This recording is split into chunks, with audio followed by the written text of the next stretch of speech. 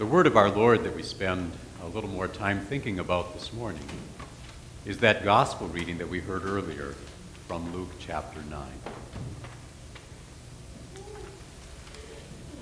Do you ever wish that you would get to do something like what Moses got to do in today's first Bible reading? He was privileged to go up to the top of Mount Sinai and to see the Lord in person, to experience some of God's glory. Why, that even made Moses' face glow for a while until it would fade away. What if you got to do that? What kind of an impression do you think you could make on your family or your coworkers if that kind of glory would shine forth from you? Well, even Jesus didn't normally appear like that during his visible stay here on earth. Usually his appearance was rather ordinary.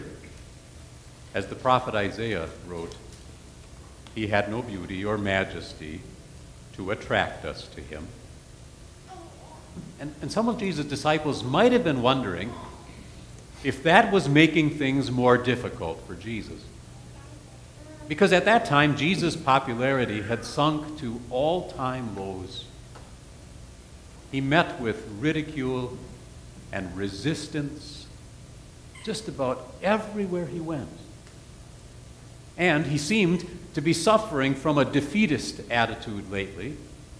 He had just said, "The Son of Man must suffer many things and be rejected by the elders, chief priests, and teachers of the law, and he must be killed." Jesus was going to die. The disciples were absolutely horrified. Why did that have to happen? Jesus was such a good teacher, such a noble and selfless and serving individual. Why wasn't he getting the respect and recognition that he rightly deserved? Well, then one day, Jesus invited 3 disciples, Peter and James and John, up onto a mountain. And as he was praying, his appearance changed. His face and his clothing began to shine as bright as a flash of lightning. He was transfigured before them. And the disciples may have thought, well, maybe this is just what Jesus needed. Who would dare to oppose him now? Everyone would want to see him, and they would be amazed. Well, that's not how Jesus chose to have things work out. And for you and for me, it's good that he didn't. We need to realize that that transfiguration didn't change anything about Jesus. He always was and always would be true God, eternal and almighty and all-knowing. But since the time of his birth, he normally kept his glory hidden away. But on this day, for just a few moments, he peeled back those layers of humble appearance, and his true identity as true God shined forth. Would you like to be able to see Jesus like that? What if Jesus would appear in that kind of glory right in the middle of our church this morning? We'd suddenly find ourselves scurrying for cover under the pews. That's what happened to Peter and James and John. Matthew's account of this event tells us that they fell face down to the ground, terrified. You know why? They felt out of place in the presence of such holiness. They recognized their sin, and they knew that no sinner can survive in the presence of holy God because the wages of sin is death. But that's not what God wants for us. God desires that we would have a face-to-face relationship with him. Adam and Eve enjoyed that for a while until sin spoiled it. Even today, we can recognize the relationship-spoiling power of sin. Think of times that we've been uncomfortable to be around people that we have wronged. How much more so do our sins make us unworthy of God's blessings? Because of our sins, we deserve separation from God. And that's why Peter and James and John were down in the dust on that mountain. And we nudged Peter, asking him to move over, to make a little space for us to be face down in the dust. With those disciples, we pray, Lord Jesus, you are holy God. I am a sinner. Help me, have mercy, my Savior Jesus. And Jesus invites us to look up. And we see not only a display of power and glory, we see a look of grace, inviting us to come to him. And on that mountain, we also see Moses and Elijah talking with Jesus. It would have been fun to listen in on what they all were talking about. Maybe they talked about some of the great things that God had done in the past. Like the day that Moses got to stretch out his arm across the Red Sea and the waters parted for the people to go through to safety. Or maybe the day that the prophet Elijah prayed and fire dropped from heaven onto God's altar and burned up even the stones. While off to the side there were 450 prophets of Baal praying all day, and they didn't accomplish anything. Or maybe the day that Elijah was carried up to heaven in a whirlwind when he saw the horses and the chariots of fire. Well, they were actually talking about something even more glorious than that. Luke tells us they were speaking about Jesus' departure, which he was about to bring to fulfillment. Jesus was soon to depart from this life. He would go down that mountain, and it wouldn't be long until he made his final trip to Jerusalem. But notice how it speaks about Jesus fulfilling his departure, fulfilling his death, and how different that is from what you and I must do. Death is not something that we are able to accomplish. It's something that happens to us as life is taken from us. But that's not how it was with Jesus. Jesus willingly walked to Jerusalem, even though he knew the hateful crowds were waiting for him. He willingly grabbed hold of that cup of suffering and drank every bitter drop. He willingly opened his hands to the nails of the cross and breathed his last at the exact moment that he determined. And then he pried open the grave and announced victory and every blessed comfort. All of that and more, Jesus accomplished, brought to fulfillment with his departure.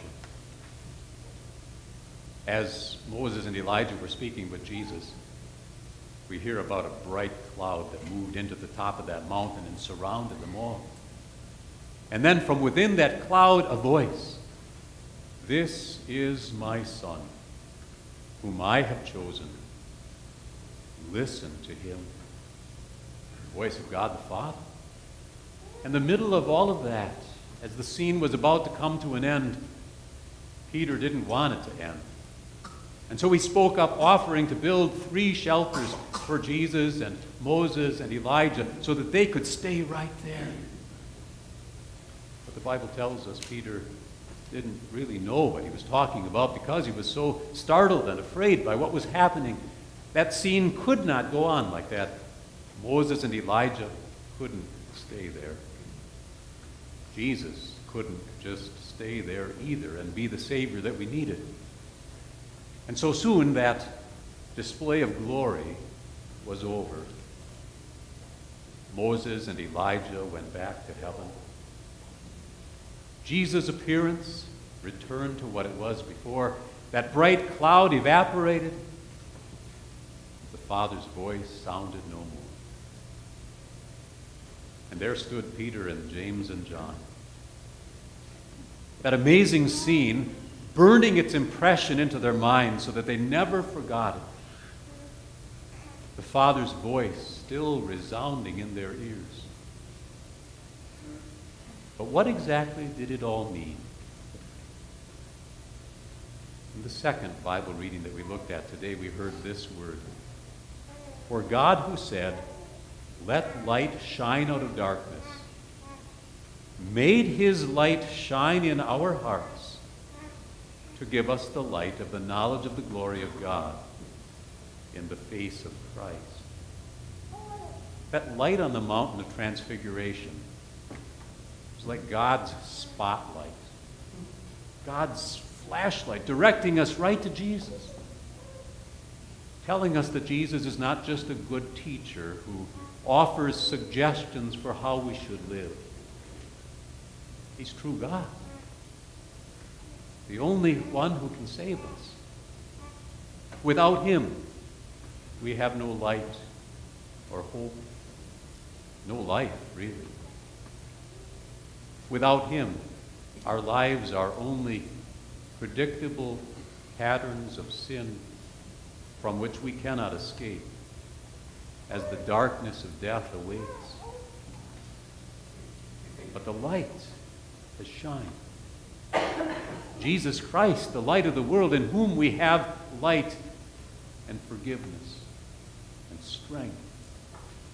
And even more, in that light of Jesus Christ, you have a new you. The Bible says in 2 Corinthians, if anyone is in Christ, the new creation has come. As Jesus forgives you and embraces you with his grace, he changes you. He doesn't just touch the surface of your life. He gives you a brand new identity, makes you his creation with a brand new heart to live in love and service to him and to others. See that light of transfiguration mountain that shines to you, giving you the glory of God in the Savior Jesus, who died for you to have real life. Also recognize the eternal nature of the real life that Jesus gives you. See it in the faces of Moses and Elijah. Moses had died 1,400 years before this. Elijah, over 800 years before this, had been carried up to heaven in that whirlwind.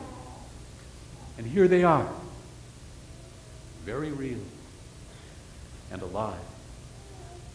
In their faces, see the bright and eternal future that awaits you as a child of God. Our faces don't display that now. The hands of time show their effects on our bodies and our faces. The hands of time take away our youth and our vitality, sometimes our memories, a little bit at a time or sometimes very quickly. But in eternity, time will have no power to age you or drag you down. In eternity, there is no sickness or pain or sadness or death. Only endless praising of your God for what he has done, endless declaring of his faithful work. Don't miss the glory of that life that awaits you as you look at the light of Transfiguration Mountain. And in the meantime, don't miss the glory of something else that it's easy for us to take for granted. Remember again what God said about Jesus that day? This is my Son. Listen to him. Don't miss the glory of Jesus, true God, speaking to you in his word. There is no greater privilege, no greater treasure on this earth than the words of Jesus coming to us through the Scriptures. Listen to Jesus as he points out your sins so that he can lift you up with his forgiveness. Listen to Jesus as he calls you regularly to his house to strengthen you, to love and serve and obey him. Listen to Jesus as he speaks in your baptism, when he says, "You are my own. I have covered you completely with my righteousness forever. You are God's own child." Listen to Jesus as he speaks in Holy Communion.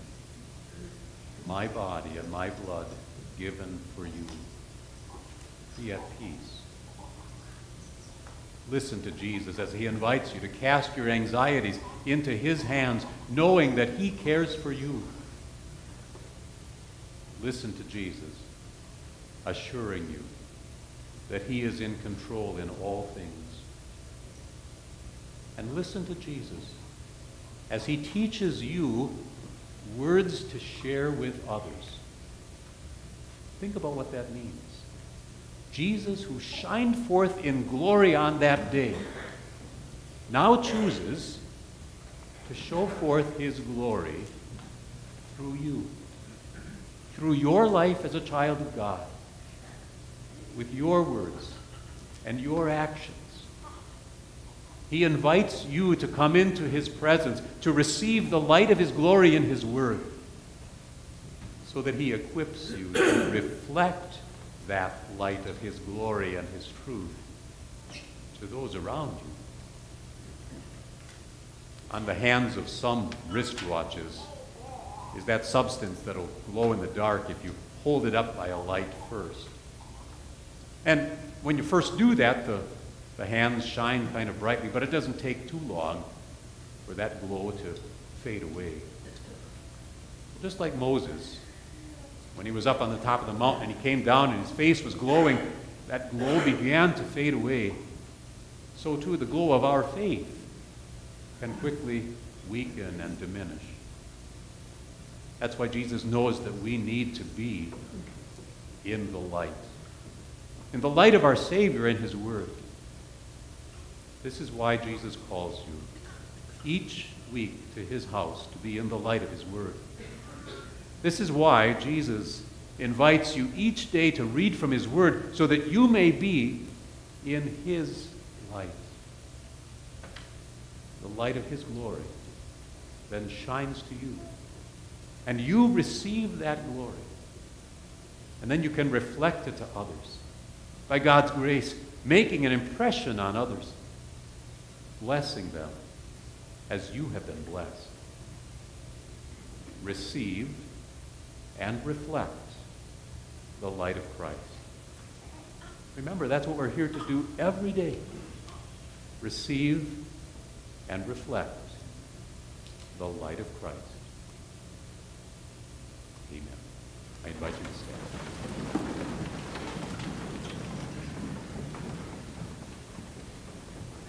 And the peace of God that passes all understanding shall keep your hearts and minds in Christ Jesus. Amen. We declare together today our faith in the triune God, using the words of the Nicene Creed.